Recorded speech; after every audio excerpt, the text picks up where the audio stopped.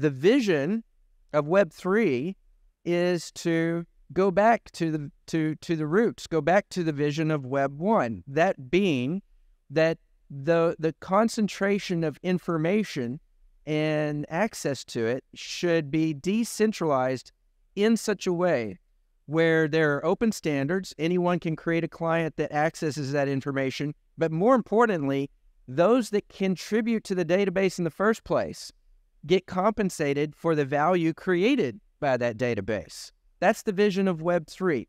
So how did that lead us to Hedera? We realized, we recognize that that's a noble goal. That's something that we want to participate in. And so we created a platform. It's called Hedera Hashgraph. It's built on Hashgraph instead of blockchain. But it's a basic, what we call layer 1 platform that enables developers to build decentralized applications to realize that overarching vision. Welcome back, ladies and gentlemen. It is the Hedera Lord Commander here, and we have a spectacular video lined up for you. We are, of course, going to be following on from that very quick clip of Mance talking about the Web3 vision, which is a vision that sees power distributed back to the people. We live in a world today where a handful of companies basically have control over the digital world, and what Web3 is essentially looking to do is democratize it, decentralize it, and Hedera is absolutely leading the way on that. So of course, that is what we're going to be talking about. First of all, I just want to address a comment that I continue to see, and that is that Hedera is dead. This is simply hilarious. And of course, this comment has came from people looking at Hedera's sideways price action over the past year or so, and essentially having that lead them to believe that there's nothing going on with this project, whereas the reality is far, far different. What I want to do is actually dive over to Amazon after the dot-com boom, and we're going to bring it up right now. You can see Amazon, after the decline of the dot-com boom, actually went on and literally went sideways for 2 years before then becoming the company that it is today. And that's because this technology back then had a destination to change the world. Hedera, ladies and gentlemen, is on the same trajectory. Let's pull up the Hedera chart and actually show you that before we dive into what we have for you in this video. We're going to talk about the world that we're moving towards and the role that Hedera is going to be playing in it, because Web3 is changing the world. It's taking the world by storm. We have given Hedera price predictions, and we still believe they are on track.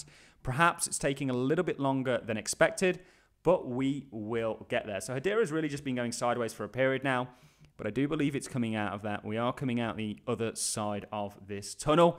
And when you understand what Hedera is doing and the colossal scope of it, kind of mentioned there in regards to what Mance was saying, looking at the vision for Web3, it's an exciting future we've got ahead, guys.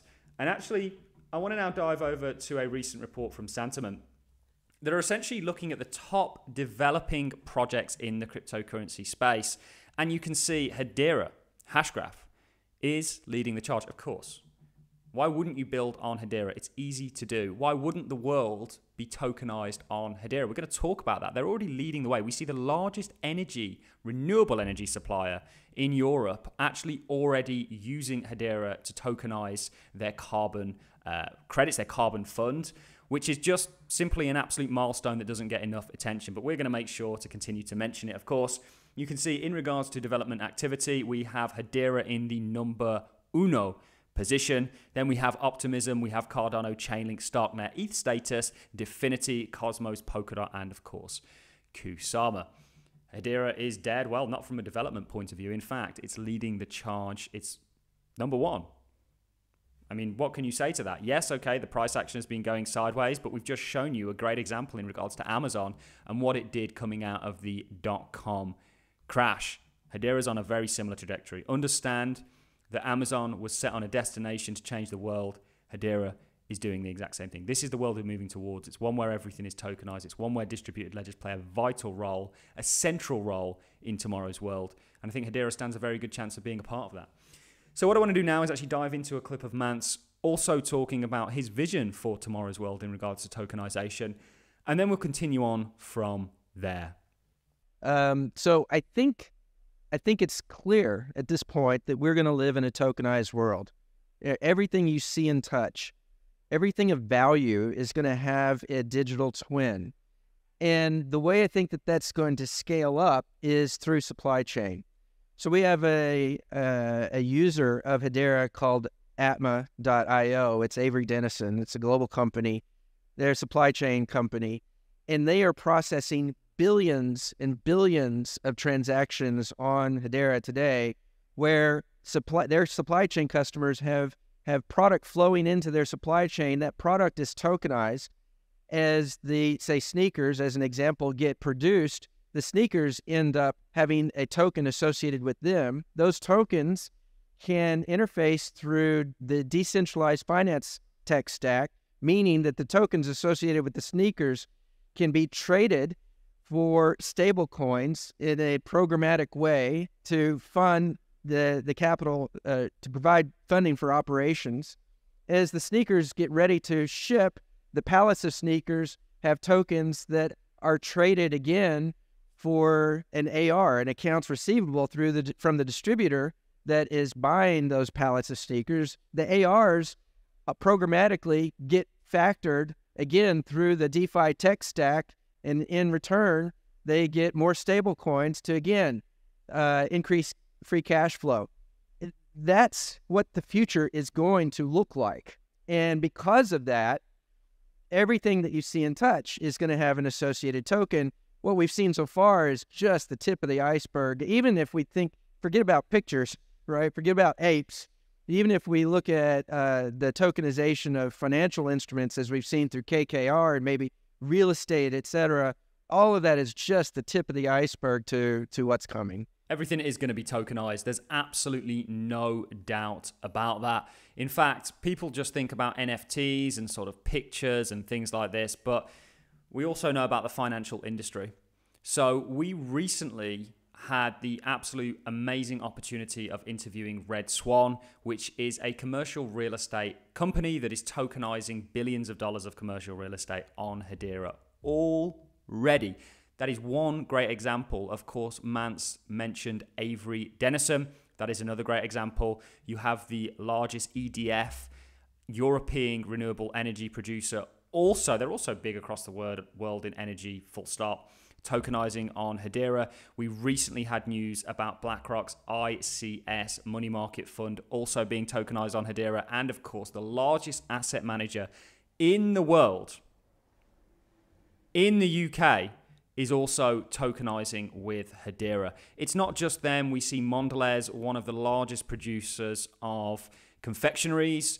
They're the people behind Toblerone, Oreos, etc., also now a Hedera governing council member.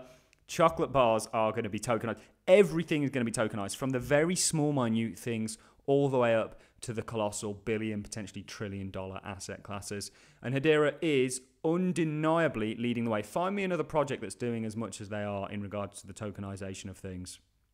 You can't. Hedera is number uno. And actually, if we dive over to Hedera's tokenization service, this is essentially what's making all of this possible. And the beautiful thing about their tokenization service is it is easy to use. People don't want to adopt things that are hard to do. They want to adopt things that are seamless. And users want to use things that are seamless, that they don't really have to think about. When you get in your car in the morning and you drive to work, you don't think about the engine that's in that car. You get in it and you drive. This is very much how distributed ledgers are going to take hold of the world. They're going to be integrated into everything. We're seeing the rise of IoT, which of course is utilizing distributed ledgers. We're seeing the rise of things like DeFi. We're seeing the rise of things like ReduFi. Everything is being tokenized deep in. We're actually reimagining the infrastructure of the internet and essentially democratizing it, along with everything else, data itself. Hedera is leading from the front in regards to this. And when we see the comments looking at or talking about Hedera being a dead project, I know this comes from potentially frustrated and impatient investors. And actually, markets are very, very good at taking from impatient and giving to patience. If you can't hold Hedera through the bad times, you're never going to be able to appreciate the good ones. And that is not financial advice. That's just my own opinion as someone who has Hedera at the number one position of my portfolio. If you do want to find out a little bit more about what I hold, do consider becoming a Patreon. There is a link in the description.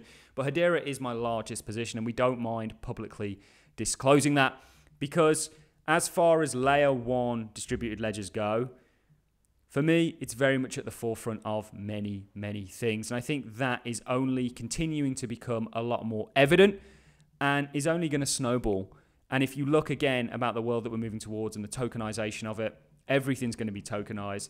Hedera have arguably one of the best systems for doing that. First of all, it's actually able to do that in regards to the scalability of the network, which you can't say for probably the vast majority of layer 1s out there without the help of layer 2s and various other methods. So that is it for me, ladies and gentlemen.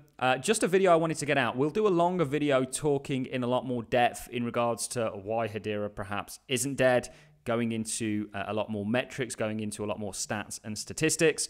I understand that as an investor, you do go through times of frustration, but you need to see the bigger vision. You need to understand what Web3 is truly doing and the role that Hedera is potentially going to play in that.